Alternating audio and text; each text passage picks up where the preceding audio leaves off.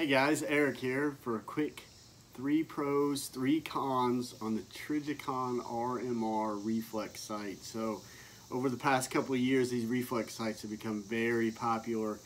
I wasn't truly a believer in them. I wanted to just be steel sights on my Glock, on any of my pistols, but I'm telling you, after a year of giving it some time, I love this reflex sight. I wouldn't go back for anything. So if you're looking to get in a reflex sight versus using the normal steel sights, you know, I would definitely make that move, but you have to give it some time and get used to it. So 3 pros, 3 cons. Let's start with the cons. Let's get the bad out of the way first. So number 1, these little things can be expensive. They're not cheap, especially the Trijicon brand, but I went with the Trijicon because of the brand itself. It's wear and tear, it's durable. I went all in on that, and this little guy is definitely expensive. In some cases, depending on the gun, it can cost more than the gun itself. This is a Glock 19 Gen 4, which brings us to the other point is you have to have a gun that will accept this reflex sight. So this is a Gen 4 with the MOS cutout, so the slide has a cutout right underneath here so you can insert this reflex sight. So that's con number 2 is you have to find the right gun to accept these reflex sights in a lot of cases. And then number 3, the biggest one from an operational perspective, the con that I found over the last year of using this gun was from the draw or anytime I re-engaged the target, sometimes finding the little red dot seemed to be hard or onerous. It wasn't always right there when I drew and presented the gun.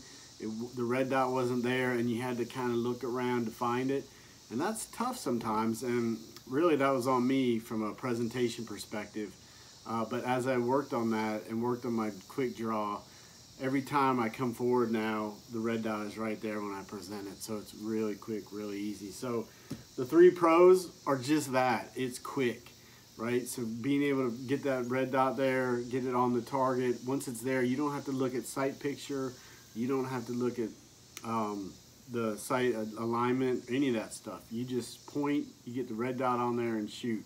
It's super easy from a training perspective. I'm an NRA trainer, so you give this to a student and you just say, hey, put the red dot on the target. Again, they don't have to worry about the sight alignment, sight picture, and we can just focus on pulling the trigger and the trigger control and those types of things. So it's really great also from a training perspective.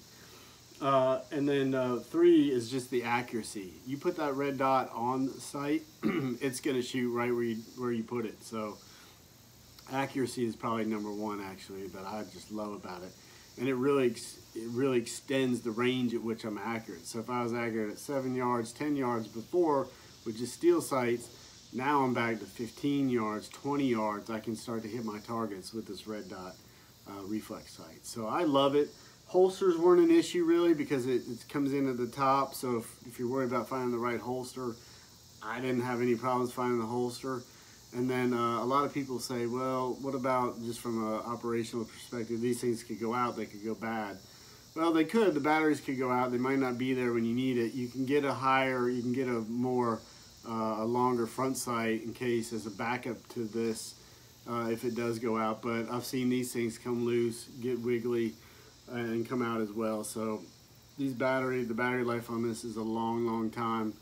I wouldn't worry about it. And then what's really cool is on this RMR, you can just hold this down really quick, and then if you're out in the sun or you come inside, you can hold it if it's your concealed carry, and it'll adjust the light to right where you need it. So very sharp. So now I'm going to show you some pictures through the red dot or the reflex sight so you can get a good look at what it looks like. Alright guys, so like I said, I'm gonna show you what the red dot looks like through it. It's just phenomenal. It's quick, it's easy, it's so accurate. I've got the red barrel flag in here just so you guys know that this is unloaded. So the first thing I'm gonna do is from a draw, okay? So I'm gonna take this and I'll holster it. And it's really easy. So you've got the target there.